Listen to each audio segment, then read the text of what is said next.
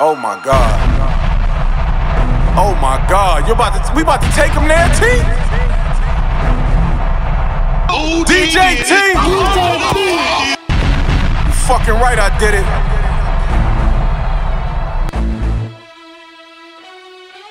Shout to May Block. Had a talk with my uncle, he said, boy, you got to do better. You do a lot for those niggas. Them people ungrateful, you say no, they hate you. You gotta watch for those niggas. Them people just wanna take, they gonna take everything that you got if you give it. Shit made me remember, like, damn, I got shot, I ain't even get no hospital visits, like, damn. Yeah, that shit isn't logical.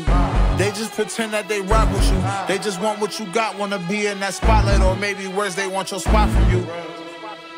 This shit wasn't easy, bro. I overcame every obstacle placed in front of me when shit seemed impossible.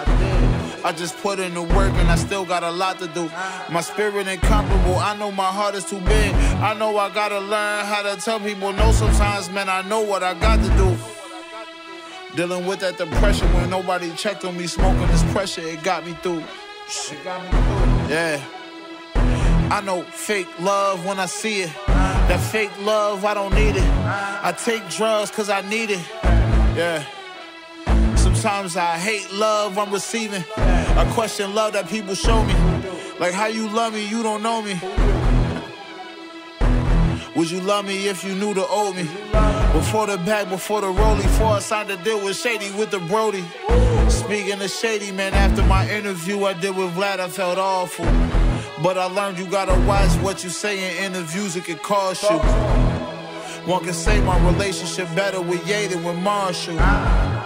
But I still ain't got nothing bad to ever say about Marshall. Just keeping it funky, I'm thankful for Marshall. Man, I'm thankful for Tracy and Paul too. Especially my Ace is my dog too. We about to drop, God don't make mistakes, boy, and maybe do part 2.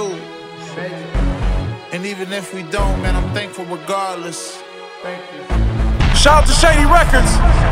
M, Paul, Mike Ace, Tracy, what up?